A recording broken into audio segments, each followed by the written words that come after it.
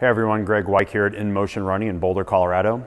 This week's shoe of the week is the Mizuno Waveknit.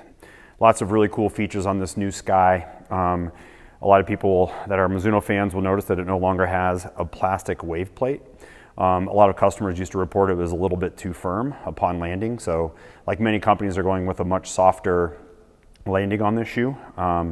Also, cool new feature on this shoe is their new polyurethane foam. It's called X-Pop.